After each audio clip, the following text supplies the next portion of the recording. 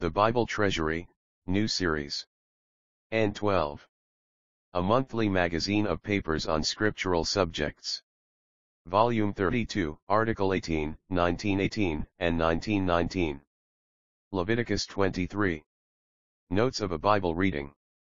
This chapter has a deeper meaning than the instruction for the various feasts. It gives an outline of God's dispensational dealings from the death of the Lord Jesus to the eternal day of rest.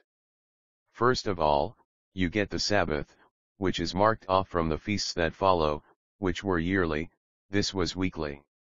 We are quite safe in saying God's rest in creation was broken by man's sin, and you do not get the Sabbath again for 2,500 years, when we have it again in connection with the giving of the manna, a lovely type of the Lord Jesus, the one in whom God could rest. The Jews accused the Lord of violating the Sabbath. It was given again under the law, and if the Israelites had valued grace they would not have put themselves under law. They said, "All the things the Lord hath commanded us we will do and be obedient," presumptuous, ignorant man. When they accused the Lord he said, "My Father worketh hitherto and I work."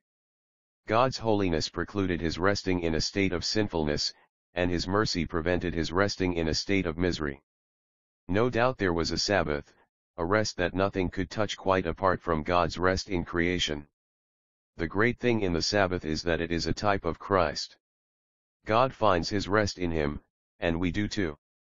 It has been pointed out that in the 6 days of creation we get an outline of all God's dealings until the day of millennial rest, and this is true also of the 7 biographies of Genesis, of which that of Joseph prefigures the millennium.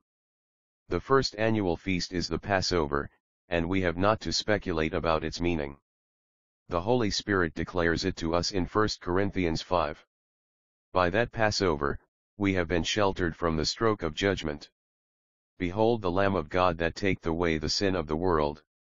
There is the one who does it, and the new heavens and new earth will witness to it, where dwelleth abideth uninterruptedly righteousness.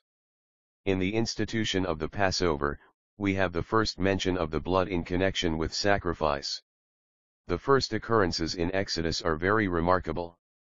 In Abel's lamb the fat had prominence, in the ram on Moriah, the horns, in the Passover, the blood. Inside the blood-sprinkled doors, they fed on the roast lamb, but that did not add to their security. The blood, and that alone, sheltered them from the stroke of judgment. Another thing is very comforting. It does not say the strong in faith had more security than the weak, it was the blood that formed the security. And we are told in Ephesians 1 in whom we have redemption through his blood, the forgiveness of sins, according to the riches of his grace. For 7 days after the Passover, a complete cycle, is the feast. It would take up the whole of a Christian's life. Therefore let us keep the feast, not with the leaven of malice and wickedness, but with the unleavened bread of sincerity and truth, 1 Corinthians 5. Our standard must be that yes sin not. Do not let us lower the standard. There should be the absence of evil thought and deed from the Christian's life. He is regarded as dead, and it is said of him, "Seeing ye have put off the old man with his deeds, that is once for all." It is done with, as God views it. What is true of Christ is viewed of God as true of us. Put off, therefore, all these. There must be no allowance of evil. Following the Passover, verse 9, on the first day of the week, when the Lord rose from the dead, the priest waved that sheaf in the temple. If we turn to Joshua when Israel crossed the Jordan, the river was full, it overflowed its banks all the time of harvest, and they then kept the Passover.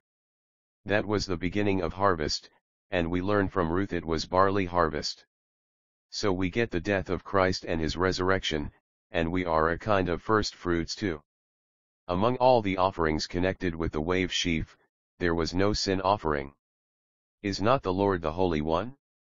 Only sweet savor offerings were offered with it. That wave sheaf had to be offered first, and when the disciples plucked the ears of corn, it says it was the second Sabbath after the first. The literal translation is the second first Sabbath. It is connected with this. It was the week after, and the Lord shelters them, for this had been offered first. After this, they had to count 50 days till Pentecost, the assembly of God, where all earthly distinctions disappear. But I think the 2 loaves would be adequate testimony to the presence of the Holy Ghost. And the baptized body was composed of those 120 gathered together when he descended. If you have not the Holy Spirit, you do not belong to the assembly, but when God seals the work in a man's soul, he is thereby brought into the one body. There was leaven in the 2 loaves, a recognition of the sin in us. As to our conscience, we are perfected in perpetuity, without a single break, Hebrews 10 verse 14. In the same chapter, it says, having our hearts sprinkled from an evil conscience and our bodies washed with pure water.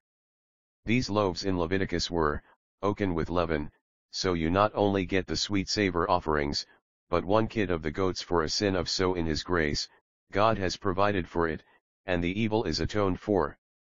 These loaves too were waved, but they were not burnt on the altar. No leaven was ever burnt there. The meal offering would be offered there and the priest would take his handful and burn it. That represented Christ, and no leaven could ever be allowed in the representation of him, the ever holy and undefilable one. Well, the harvest comes, and the Lord gathers into his barn and has a harvest. If we turn to Matthew 13, we shall see what was done with the tares and wheat. Christ the first fruits, now we are waiting to be gathered in before the great ingathering of Israel. There is for us no looking for events or signs, but the personal coming of the Lord Jesus for all his own in the blessed way in which he has presented it in John 14 verse 3.